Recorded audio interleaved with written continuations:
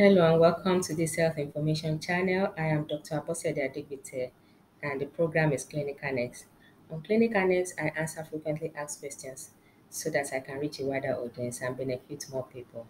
Today, I want to give attention to breast lumps. A lot of women that have lumps in their breast do not bother to report them because such lumps are painless, and because they are painless, somebody feels they should be harmless. That is not necessarily true. A lot of harmful lumps are painless in the beginning, and by the time they become painful, it may be too late to get a cure. And the rule in getting a cancer cured is in catching it early and treating it early. That is why, as soon as you feel a lump in your breast, please present to the doctor. Women with painful lumps usually, on the average, present earlier for obvious reasons, but those that have painless lumps may tarry a while.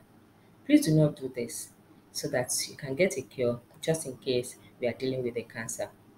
Now, what is the best investigation to do if you have a lump in your breast?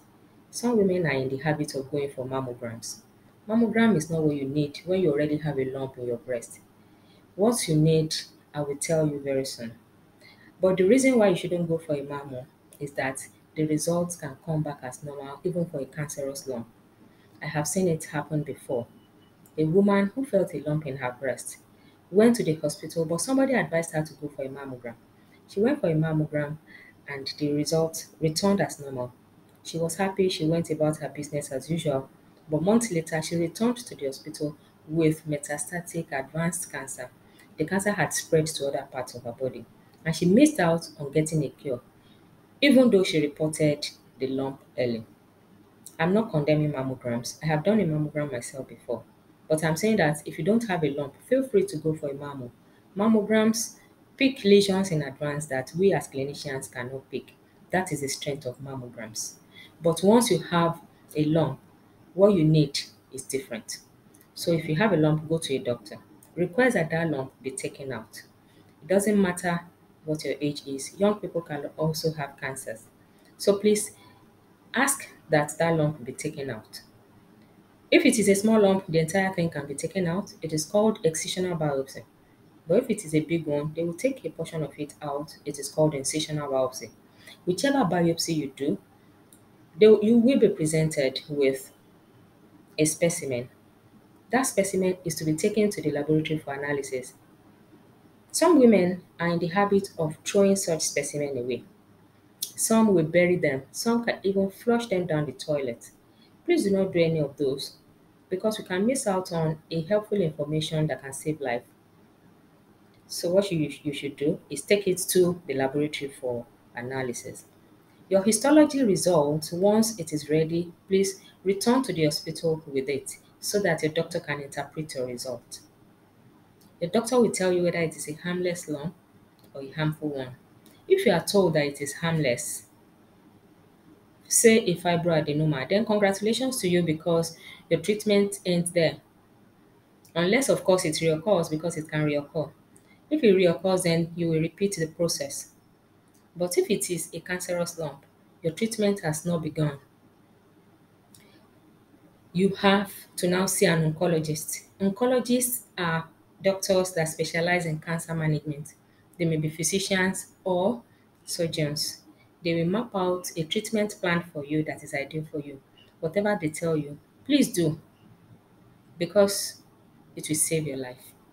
But if you don't like what they're saying and you want a second opinion, it is allowed in medicine, but do not waste time.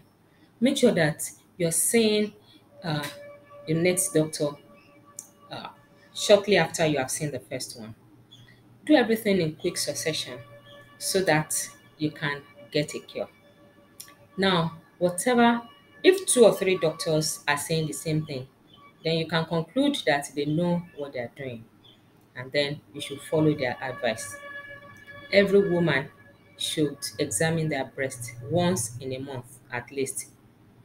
If you examine your breast, if you are still menstruating, examine your breast a week after your period.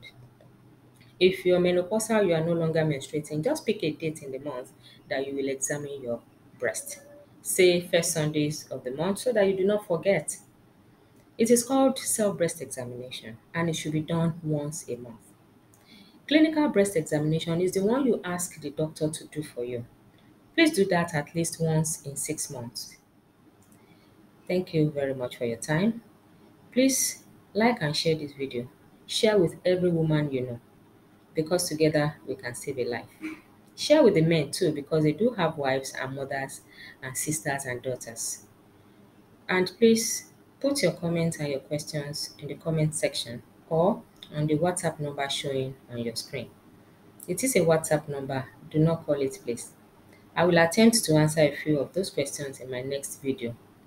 Please subscribe to this channel so that you do not miss any of the educative videos that will be uploaded here. And I assure you, they are going to be very educative.